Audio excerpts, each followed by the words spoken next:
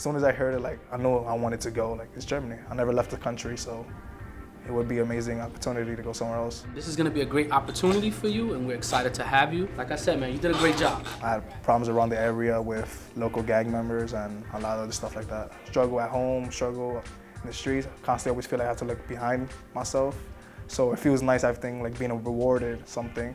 And it's just seeing another country, meeting new people, seeing their culture. A college will see that, but they want to see progression. I've come to understand that my little world is not the whole world. And connecting with hip hop is like, it's amazing. We might be in two different places, but we're all going through the same thing. I mean, we speak English, they speak German, but we all speak hip hop, so we can understand each other.